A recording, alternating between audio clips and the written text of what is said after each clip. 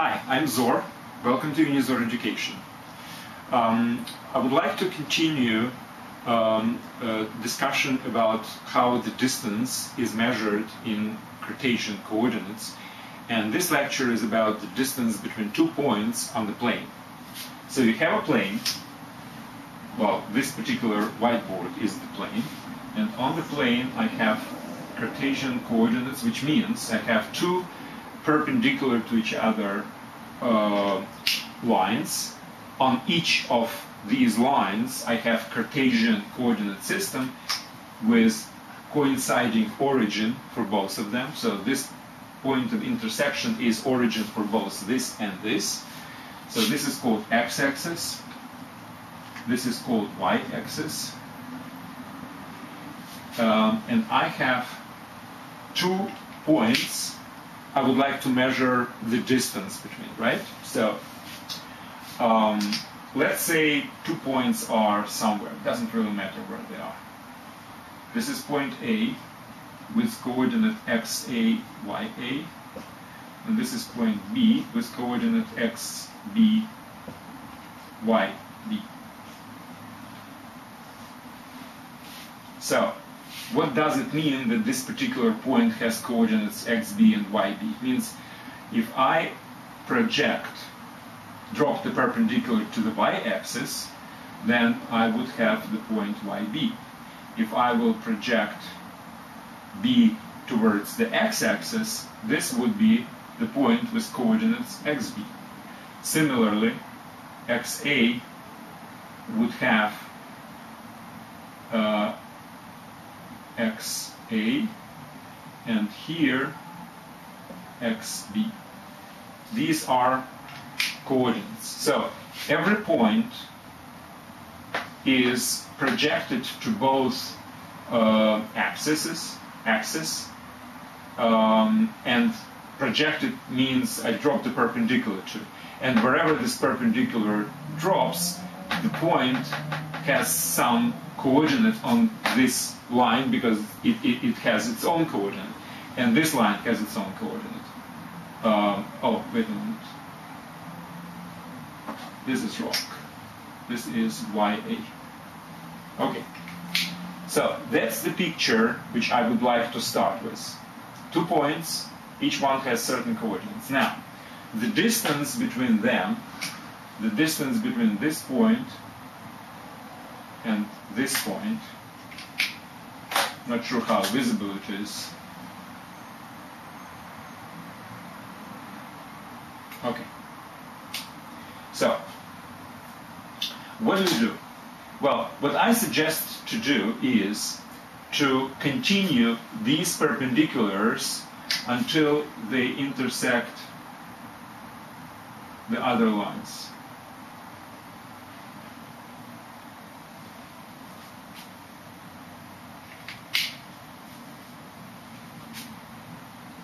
Okay? Now, what do we have? What's interesting is, let's call this point M, and this point N. Well, obviously, since these are perpendiculars to the same line, they're parallel. These are perpendicular to this line, they're parallel. All angles are 90 degrees, so NAMB is a rectangle. Now, I'm using certain properties which are explained in more details in the geometry part of this course. So you basically can consider the proof of whatever I'm doing here as based on certain geometrical properties. If you did not study these, well, you can just skip the proof and get the result. But the proof will be obvious after you will study this piece of geometry. So I'm using the geometrical language and geometrical theorems and properties as basically is explained in the course somewhere else. So again, ANBM is a rectangle. Now AB is its hypotenuse, well, not hypotenuse, it's diagonal, but it's a hypotenuse in this triangle, which is half of this rectangle. So ABM is a right triangle as well as ABN, and AB is a hypotenuse, which means we can use the Pythagorean theorem to get its lengths. But now let's talk about what are the category of this particular right triangle. Well, the categories BM, the categories BM. Well, obviously, the difference between the distance between B and M is the same as distance between these 2 points, which have coordinates xb and xa.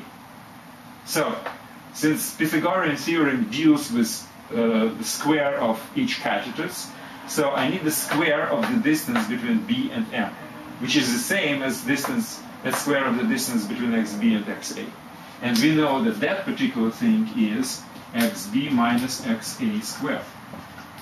That was explained in the previous lecture, where I was talking about the distance between 2 points on a line where Cartesian coordinate system is established. Now, very similarly, what about the catetus AM? Well, since this catetus is equal exactly the distance between YA and YB, then the square of the distance between A and M, or between YA and YB, is this. And now let's talk about Pythagorean theorem. Square of this plus square of this is square of the hypotenuse. So now I have the formula. D squared is equal to, where D is the distance between A and B, sum of this.